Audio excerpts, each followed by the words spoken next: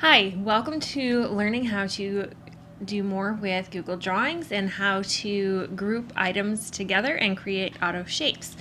The first thing that you're going to do after you have your document opened is go to Insert and then go to Drawing. Once you're in your Insert Drawing menu, you're going to draw whatever you want. I'm just going to choose a basic star. And I'm going to be doing a starburst today just to make it easy. So after I create my first star by clicking and dragging, I'm going to change the color of this. I'll do a dark blue star.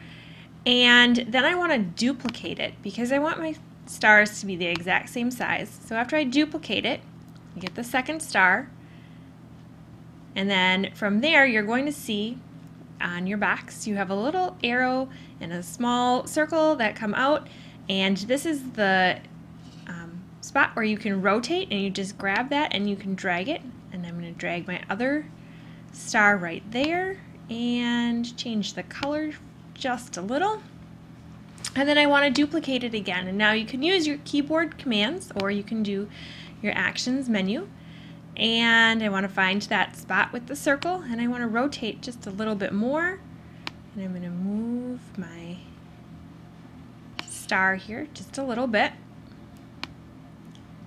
And I'm a little uneven, but that's okay. And I want to change my color on this one as well so that it stands out a little bit. And now I have created a starburst.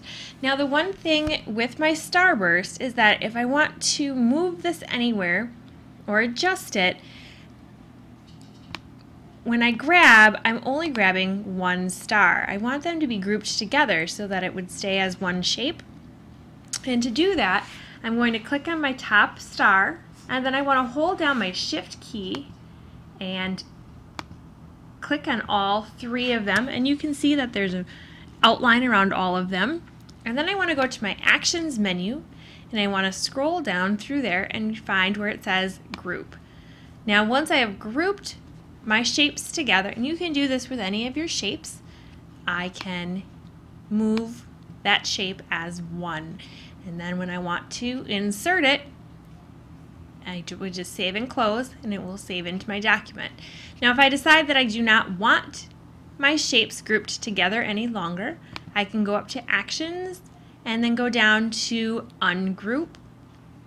And there's also the Rotate button, so you can flip horizontally and vertically if you have something that it's going to make a difference. You can do that right there. And I can also rotate left or right. So this is how you do a little bit more of the advanced drawing features. I'm going to save and close this so that you can see it inserted into my document. And again, anytime that you insert an image in a Google Doc, you're going to want to click on it and go down to the bottom where it says Inline with Text and Fixed Position, and choose Fixed Position so that you can easily move your graphic anywhere on your page and always resize from a corner. Thanks. Have a nice night.